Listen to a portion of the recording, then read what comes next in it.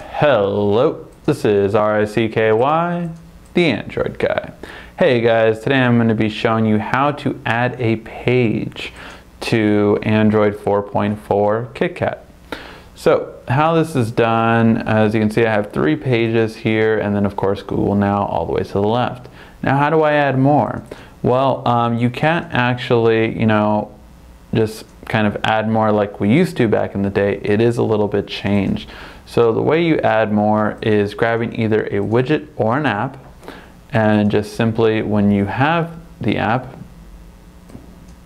a new page will appear all the way to the right. And there you have it. Now you add another one. Now, as I've seen, you can add pretty much up to, I haven't seen a limit. Actually, let's try to see if there is a limit while I keep talking. It's just an easy way to able to add a video or add an app and add a page. I do wish that you could actually cycle through them.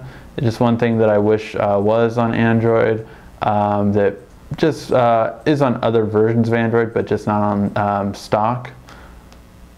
But it seems like there really is no end to how many we can add. I mean, going pretty far now. I don't know why you would ever want this many pages. But you can pretty much keep adding. Again, I'm just trying to see if it actually will stop me at one point.